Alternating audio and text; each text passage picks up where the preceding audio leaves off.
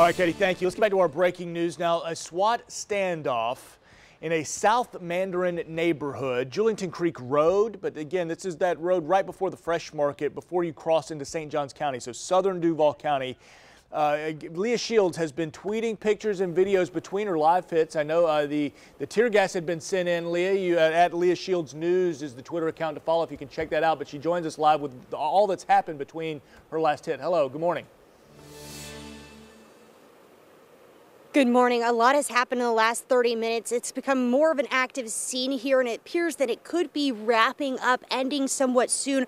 I've been speaking with a neighbor who lives right across the street. She's been in her home throughout the night, and she says she's seen a man leave the house where they were surrounding alive and put in a cop car. That is from a neighbor this morning. We're waiting to get some videos and photos from her as well. And like I said, more activity at the end of the street, so this could be wrapping up sometime soon.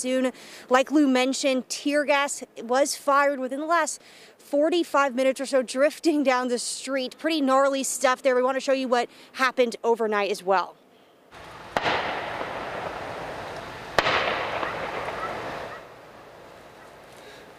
And that is what neighbors heard overnight. Police firing tear gas into the home, trying to get that person out of their home. They were also talking to the person over bullhorn. At sometimes it sounded like family members were talking to the person, not just police officers as well. So that has been happening for about 13 and a half hours. Streets closed off in this neighborhood. Even neighbors telling us they had to evacuate. Like I said, I am talking to one neighbor though who's right across the street who did not have to evacuate. Other neighbors waking up this morning, walking their dogs, trying to see what all is happening in their neighborhood. Little information from police at this moment, but if the neighbor is correct, we could be getting more information soon if this scene starts to wrap up. We did see one SWAT vehicle leave just a few minutes right before my live shot, so we'll keep you updated online and on air. Stay with us on GMJ. Live in Mandarin, Leah Shields, First Coast News on your side.